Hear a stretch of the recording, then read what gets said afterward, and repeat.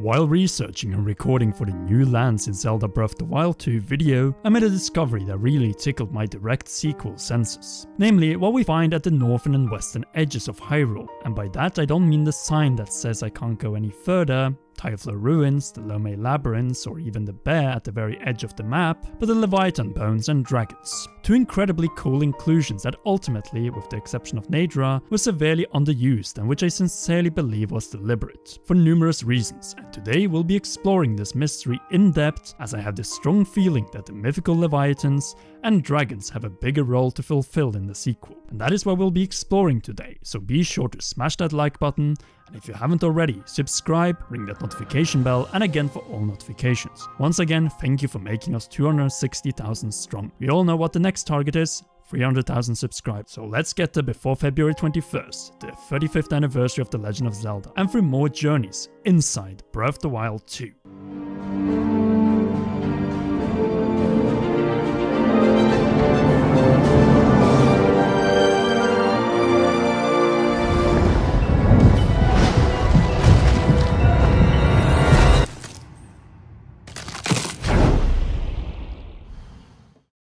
Breath of the Wild's DLC Pack 1, the Master Trials, was all about the Master Sword, restoring it to its peak condition in any situation. DLC Pack 2, The Champion's Ballad, was all about testing Link's worth as the true hero of Hyrule. DLC 3, which was scrapped, was going to be about the spirit of the hero, the Divine Springs, but also the Guardians, the Dragons of Dinnerol, Naydra and Farosh. Naydra required liberation from malice, an example of how power can corrupt wisdom, but the great potential of the Dragons of Virtues were left there, hidden in deep lore and completely optional quests and upgrades. Unless you were going for all Sheikah Shrines, that is. Delivering a beautiful experience whenever they graced the air with their wonderful theme, other than that had little to offer, until I realized that we had all been duped by the Zelda team once again. The Dragons of Hyrule may be first and foremost tied to their springs, but most of the time when we actually see them, they are flying around a set path in Hyrule and trying to prevent us from getting a piece of their scales or horns. And that path is very specific and definitely not in the heartland of Hyrule. Instead, it is found in Hyrule's borderlands, which we all know were underused in Breath of the Wild.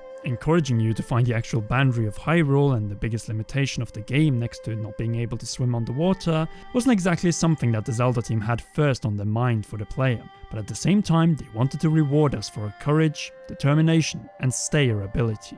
As in Hyrule's Edge we found Dinnerol, Naydra and Farosh, turning the already gorgeous vista into something greater. Though the dragons were not the only creatures found in Hyrule's borderline, as in contrast to the Guardians of the Sky, the land was hiding the Great Skeletons, aka the Leviathan Bones. These extinct creatures from times unknown, which through identity has become a very popular subject among Zelda theorists, is mostly another connection to Skyward Sword, Link's Awakening and Phantom Hourglass. Another example of Breath of the Wild's connection to all timeline branches of the distant past, at least in terms of references. Namely that of Leviathans, the Windfish, and the Ocean King Oceus, which seem to have ended their endeavors in the opposite realm of their home domain. And that is how we face the remnants of these important creatures to the deceased Links and the immortal spirit of the hero. Much like the dead titans of Xenoblade Chronicles 2, they are left out there in the middle of nowhere, and in contrast to the three dragons of the era of the wild, have none other gameplay features to them other than hiding 2 Sheikah Shrines, an enemy camp and a picture side quest. Then again, both of these shrines were no doubt hard to get to as they brought us to the very edge of Hyrule. Wait a minute, all 3 Leviathans are found along the border of Hyrule, same as where the dragons fly. Why exactly here? And more importantly, could it be a hint of things to come in Breath of the Wild 2? Possibly yes, as reusing the same map warrants the need to reinvent the purpose of many features of Hyrule, and especially exposing underused elements from the original, like the Leviathans, Barbarians, the Zonai Mystery, and the Dragons. Now, it will require some time travel to meet the Leviathans again, some rather extensive one at that, but who knows, everything is possible if the Gate of Time is still out there. While the importance of the Zonai that was highlighted in the reveal trailer of Breath of the Wild sequel can first and foremost be traced to Farosh, the guardian deity and representative of the virtue of courage, the Boar of Power, Owl of Wisdom, and Dragon of Courage. The dragons can be said to serve as the spiritual successors to the Leviathans, guarding the domains the Leviathans once called their home. But from who? Ganondorf? Or perhaps an external threat to Hyrule, much like what the Okala Citadel was built to repel? Perhaps a divine line to defend from barbarians attacking from lands outside the boundaries of Hyrule. And that would be a very interesting concept, as the dragons are not our enemies in Breath of the Wild. They can't be killed, and we even aid one of them, Naydra, at Mount Lanayru. In fact, in Breath of the Wild 2, they might even be our allies. It is just that their time did not arrive until the arena, Hyrule Castle, was brought up from the ground and likely up to the sky. They waited for the hero to first get rid of the calamity before they could truly introduce themselves to both him and hopefully Zelda. I'm not sorry for that one. But as we mentioned in our last Breath of the Wild 2 video, Hyrule might expand to the north and possibly even west. And if so, then the dragons might get some new flying patterns, or perhaps even some new purpose. We all know Breath of the Wild was primarily centered on Princess Zelda, the deceased champions, and the Sheikah, but a sequel should lift up side characters, and even sidekicks, something that Majora's Mask did brilliantly with the same assets. I could totally see Link and possibly Zelda in some questlines with these ancient dragons, guiding them from the springs where Zelda struggled so hard a century ago, which would actually not be too different from what the dragons in Skyward Sword did. And from here, we see great potential. Though the dragons in Skyward Sword didn't exactly have the greatest role ever, in fact 2 out of the 3 were pretty annoying, especially when it came to that damn song, so perhaps it's time to redeem them, and more importantly, do something more than just fly around aimlessly, and serve as harvest points for some precious resources from time to time. In fact, the theme of Dinral, Naydra and Farosh in Breath of the Wild is remarkably similar to Faron's, Eldin's and Lanayru's orchestral theme in Skyward Sword. All loyal servants of Goddess Hylia, which no doubt are also who the dragons of Breath of the Wild are serving. In other words, with the blood of the goddess, the Zelda team could use short-haired Zelda to make the dragons speak and do something else than just fly alone around Hyrule. More specifically, invite the bloodline incarnation of the goddess and her hero for a ride over the ridge that we couldn't cross in Breath of the Wild and into new lands.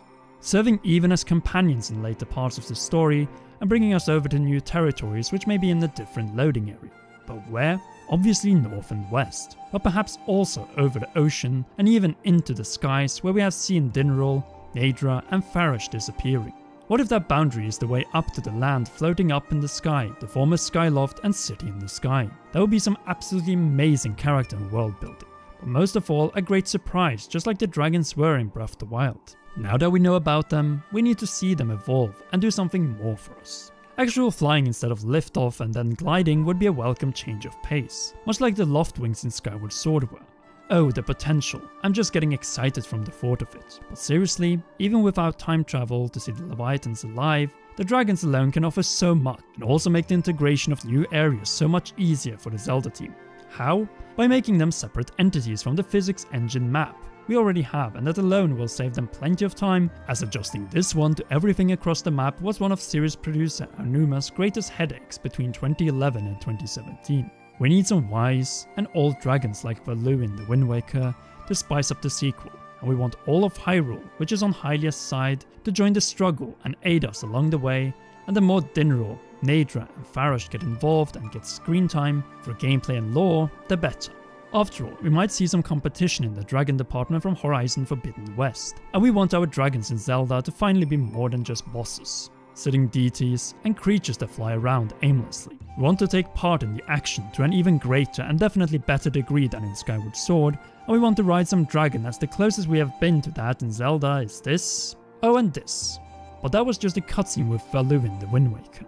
Finally fly a dragon like Wind Wakers will do outside of cutscenes, and use these as another mode of transportation in the later part of the game in Hyrule, and to cross the boundary into new lands outside of Hyrule, and perhaps even to dungeon locations. But what do you think? Will we see a greater overhaul and involvement of the dragons in Breath of the Wild 2, or will the Leviathan Bones get a bigger questline in the sequel, or perhaps even come back to life through time travel? Sound off in the comment section down below. We hope you enjoyed this video, so be sure to leave a like, subscribe if you haven't already, as we now push for 300,000 subscribers, and if you don't want to miss any other Inside Zelda Breath of the Wild 2 videos, and Zelda videos for that matter, press that notification bell and again for all notifications. Our Patreon is still in the process of being rebooted, but a big shout out to everyone supporting us on Patreon.